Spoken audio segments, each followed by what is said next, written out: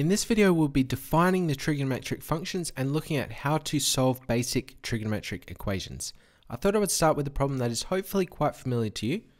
That's this one here. So you're given a right triangle and you're asked to find the angle. So it says find the value of theta and you're given two sides. This side is opposite with relation to this angle, and we're also given the hypotenuse.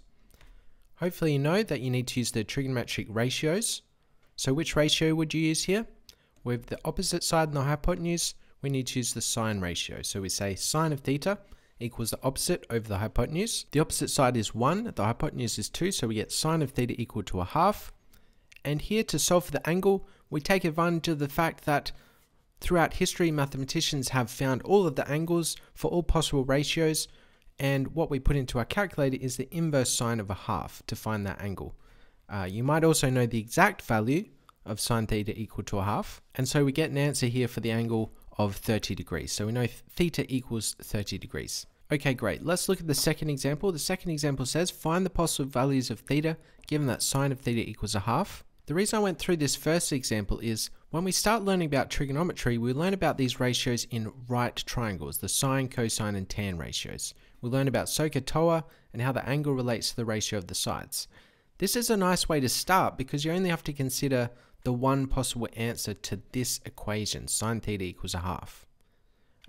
Because you know the angle must be acute, it's within a right triangle. But actually this equation by itself, sine theta equals a half, has infinitely many solutions. So this problem here, we're going to get infinitely many solutions. So before I answer this question, let's take a quick look at the unit circle to understand where these solutions come from. So here we have the unit circle.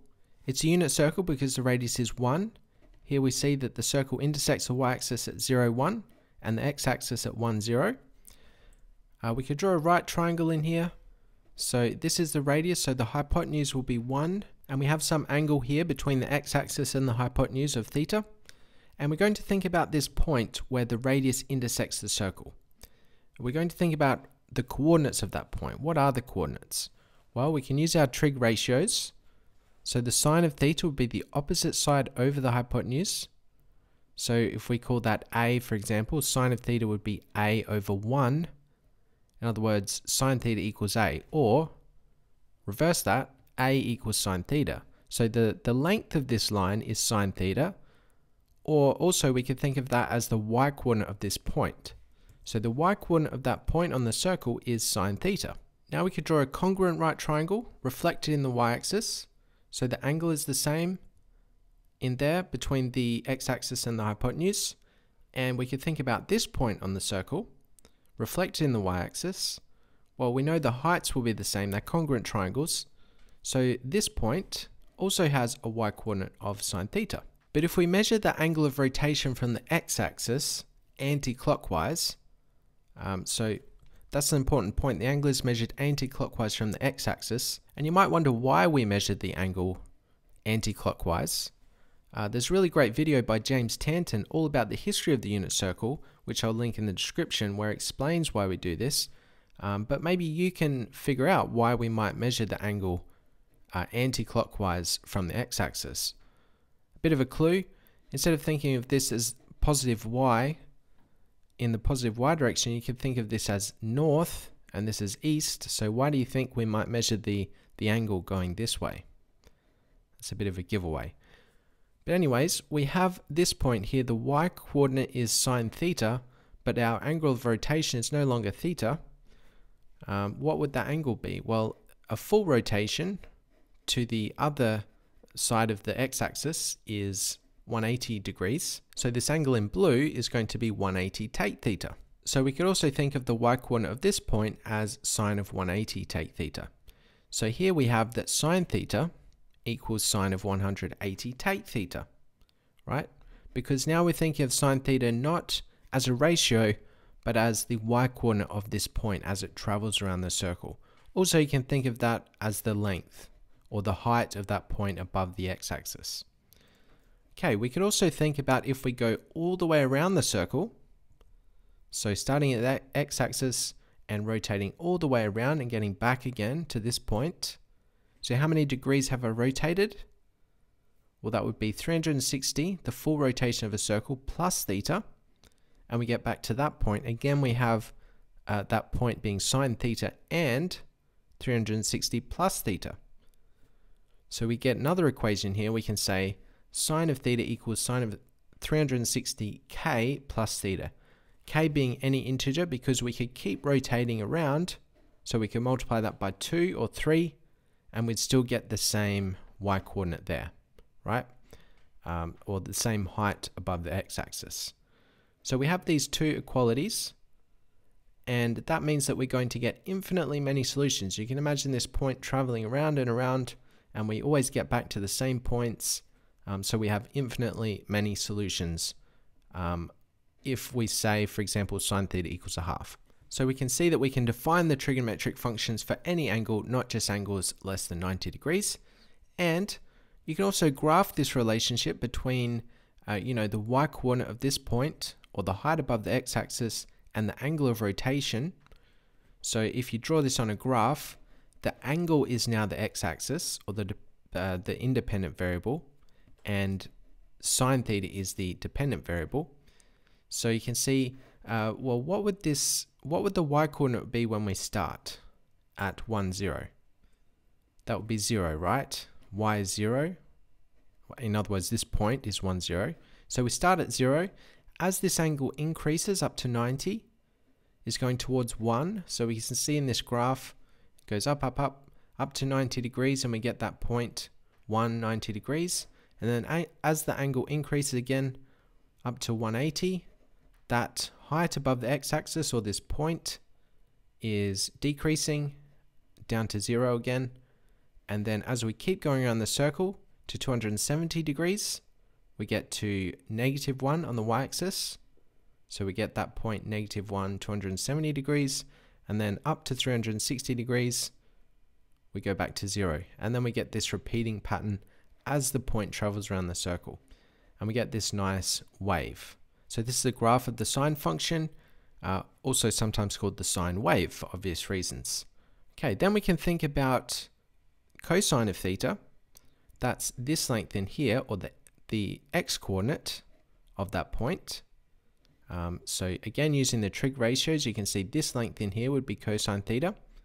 So the x-coordinate of that point is cosine theta, and you can also graph that relationship. So if we start that point down here at 1, 0, we can see the cosine of 0 degrees is 1. So the cosine graph starts at 1 and goes down to 0. When it gets to 90 degrees, we have an x-coordinate of 0. Then at 180, it's at -1. Then 270, it's 0 again. Then 360, it's back to 1, and we get that repeating pattern for the cosine graph. And also you can think of that as a translation to the left 90 degrees of sine theta. Lastly, let's think about the tangent function. If you want to think about that in terms of the unit circle, the tangent is this length from that point to the x-axis. So it's the length of that part of the tangent, which is 90 degrees to the radius. So let's think about what this would be when we start at 1, 0. What would the length of that line be from that point to the x-axis? It'd be 0, right? So the tangent function, or the graph of the tangent function, starts at 0.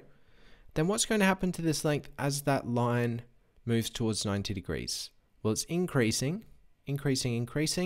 When the point's about here, you can imagine that line would be really, really long. So we can get really large values for the tangent function when the point, or the angle of rotation, is near 90 degrees.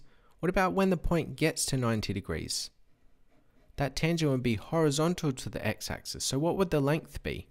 Well, we say it's undefined. Well, it has essentially infinite length, or it never actually intersects with the x-axis. When the angle of rotation is 90 degrees, it's going to be parallel to the x-axis. So we get this graph for the tangent function. We see we have asymptotes at 90 degrees, 270 degrees, 450 degrees, where the point on the circle is at 0, 1, or 0, -1, because that tangent is parallel to the x-axis. So that's the graph of the tangent function. It's not limited to the range of -1 to 1 as sine and cosine are. And there you go. So that's how we are now defining the trigonometric functions. It's much more useful way to think about sine, cosine, and tan, because now we can solve these types of equations that we looked at before. Okay, so let's go back to our example. Actually, just before we do that, there's a bit more terminology that we need. So it's useful to think of these quarters of circles to give them names. So the first one we call the first quadrant, then we have the second quadrant, third quadrant, and fourth quadrant. Just a quick example of why this is useful. For example, the sine function is positive in the first and second quadrants, and the cosine function is positive in the first and fourth quadrants. Okay, back to the example.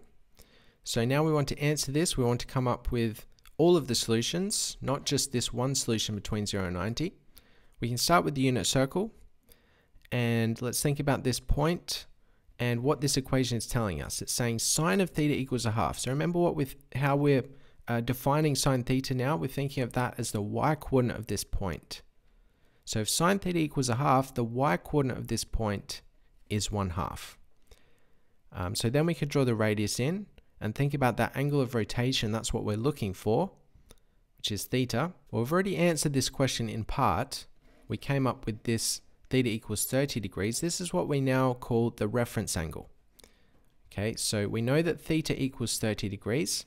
That's our reference angle. And we know we're going to get another solution, as we just talked about, over here in the second quadrant. Because, again, sine theta equals a half in that second quadrant. So it's the y coordinate of that point as well over here. And we know that that angle of rotation is 180 take theta, or 150 degrees. Okay, so we've got two possible answers now. We've got 30 degrees and 150 degrees. And we also need to consider if we go all the way around, so this entire angle, 360 plus 30. So that set of solutions we can write as theta equal to 30 degrees plus 360k.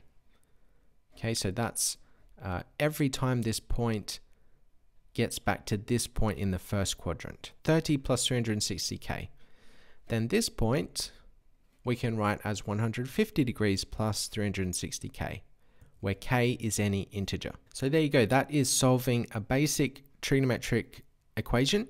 And we could check this with our calculator. So plug in into your calculator something like sine of 390 degrees. That would be 30 plus 360. And you'll see that you get 1/2. Okay, so in the next few videos, I'll be looking at some more complicated trig equations and getting into this in more detail. So I hope you found that helpful. As a start to solving trigonometric equations and defining the trig functions, please leave a like if you did, and I'll see you in the next one. Bye for now.